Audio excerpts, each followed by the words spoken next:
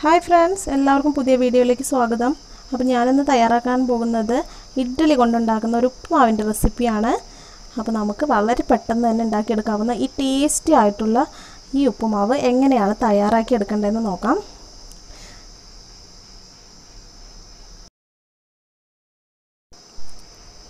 ഇത് തയ്യാറാക്കാനായിട്ട് ഞാനിവിടെ ഇഡ്ഡലിയാണ് എടുത്തിരിക്കുന്നത്.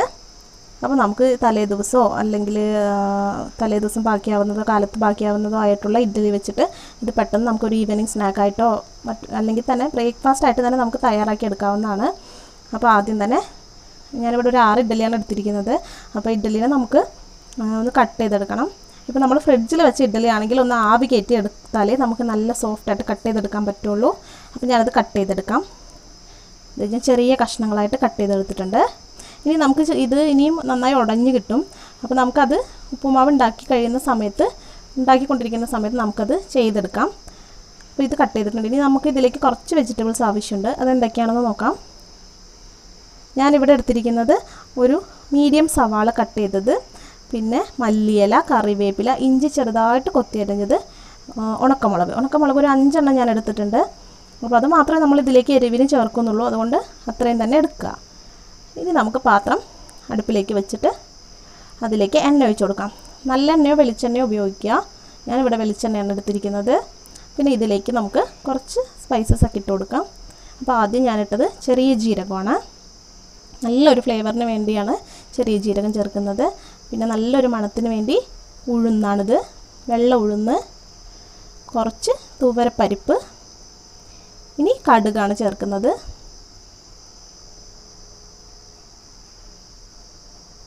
ഇത്രയും ചേർത്ത് കൊടുത്തിട്ട് നമുക്കിത് നന്നായിട്ട് കടുകൊക്കെ നന്നായി പൊട്ടി വരാനായിട്ട് വെയിറ്റ് ചെയ്യാം. ഇനി നമുക്കിതിലേക്ക് ഓരോന്നായിട്ട് ഇട്ട് കൊടുക്കാം. ആദ്യം സവാള,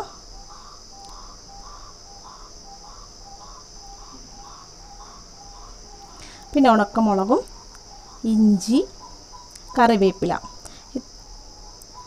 ഇത്ര ഇട്ട് കൊടുത്തിട്ട് നമുക്ക് നന്നായിട്ടൊന്ന് വഴറ്റിയെടുക്കാം. നല്ലൊരു മണം, ഇപ്പോൾ തന്നെ നല്ലൊരു മണമൊക്കെ വരുന്നുണ്ട്. നല്ല ടേസ്റ്റാണ് ഈ ഉപ്പുമാവ്. നമുക്ക് കറിയൊന്നും ഇല്ലാണ്ട് തന്നെ കഴിക്കാനായിട്ട് നല്ല ടേസ്റ്റാണിത്. തമിഴ്നാട്ടിലാണ് കൂടുതലായിട്ടും ഇഡ്ഡലി ഉപ്പുമാവ് ഉണ്ടാക്കി കണ്ടിരിക്കുന്നത്.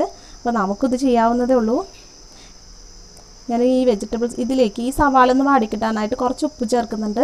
അപ്പോൾ നമ്മൾ ഇഡ്ഡലി ഓൾറെഡി ഉപ്പ് ചേർത്തായിരിക്കും. അതുകൊണ്ട് തന്നെ ഇതിൽ ഉപ്പ് ചേർക്കുമ്പോൾ ഒന്ന് ശ്രദ്ധിക്കുക. ഇനി നന്നായിട്ട് ഒന്ന് വഴറ്റിയെടുക്കണം. ഇനി നമുക്ക് കുറച്ച് പൊടികളൊക്കെ ചേർത്ത് കൊടുക്കാം. കുറച്ചല്ല, കുറച്ച് മഞ്ഞൾപ്പൊടി ചേർത്ത് കൊടുക്കാം. മഞ്ഞൾപ്പൊടി മാത്രമേ നമ്മൾ ചേർക്കുന്നുള്ളൂ. ഇനി നമുക്ക് ഇഡ്ഡലി ഇതിലേക്ക് ഇട്ട് കൊടുക്കാം.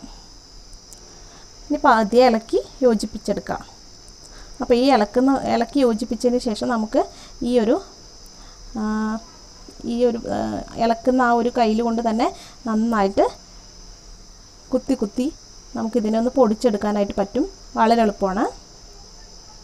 ചട്ടുകമാണെങ്കിലും ഇതുപോലത്തെ പരന്ന കയ്യിലുകൾ വെച്ചിട്ട് നന്നായിട്ട് ഇതുപോലെ ഒന്ന് ഉടച്ചു കൊടുക്കുക. പെട്ടെന്ന് ഉടഞ്ഞു കിട്ടും. ഇതുപോലെ ഇളക്കി യോജിപ്പിച്ചെടുക്കുക. ഇപ്പോൾ തന്നെ നല്ല മണം, നമുക്ക് കഴിക്കാനുള്ള കൊതിയൊക്കെ വരുന്നുണ്ട്. കണ്ടോ, ഞാൻ യോജിപ്പിച്ചൊരു വിധം. ഇനിയും പൊടിക്കേണ്ടതില്ല, ഇത്രയും മതി. ഇനി അവസാനമായിട്ട് കുറച്ച് മല്ലിയിലയും കൂടി ഇട്ടിട്ട് നമുക്ക് ഫ്ലെയിം ഓഫ് ചെയ്ത് കൊടുക്കാം. അപ്പോൾ എല്ലാവരും ഇത് ട്രൈ ചെയ്ത് നോക്കണം. നിങ്ങൾക്ക് എന്തായാലും ഇഷ്ടമാവും. കുട്ടികളൊക്കെ എന്തായാലും നല്ല ഇഷ്ടത്തിൽ കഴിച്ചോളും. നല്ല മണമാണ്, നല്ല ടേസ്റ്റുമാണ് അതുപോലെ തന്നെ. അപ്പോൾ എല്ലാവരും ഇത് ട്രൈ ചെയ്ത് നോക്കുമെന്ന് വിശ്വസിക്കുന്നു. പിന്നെ ഈ ചാനൽ ആദ്യമായിട്ട് കാണുകയാണെങ്കിൽ സബ്സ്ക്രൈബ് ചെയ്യാൻ മറക്കരുത്. Thanks for watching my video. By.